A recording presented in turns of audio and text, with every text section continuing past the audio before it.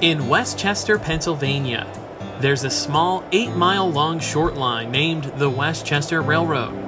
The railroad was originally chartered in 1852 and still runs passenger trains from Westchester to Glen Mills. We spoke with Derek Shifter to learn more about the history of the line. Alright, so the line was officially opened for service in 1858. Eventually it went into the hands of the Pennsylvania Railroad. They electrified the line in 1928, and eventually it got folded into Penn Central in 1968, and then Conrail in 1976, and then SEPTA took over operations in 1983, and they continued operations until 1986. The railroad is 8 miles long, going from Westchester to Glen Mills.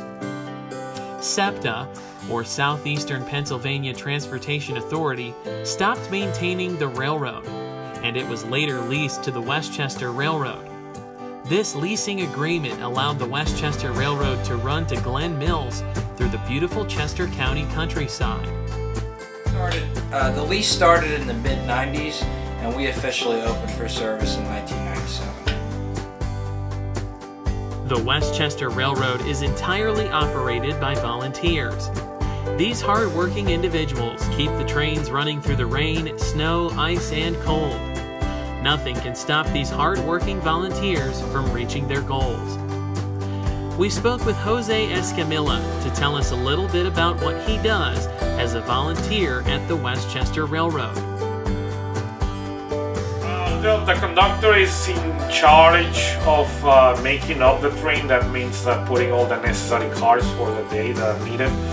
In case of a freight railroad, the conductor is the one that is in charge of the freight and each of the cars that the train carries. And on a passenger train, which in our case, he's responsible for passenger safety, on-time departure, basically keeping the train on time. As well as managing the rest of the train crew. The line is only maintained in such great shape due to the many volunteers of the Westchester.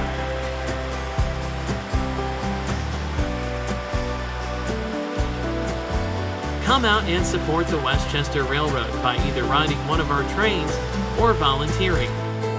We operate regularly in the month of May and continue until Christmas.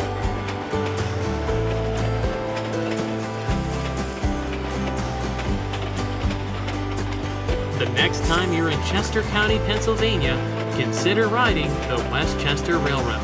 You won't regret it.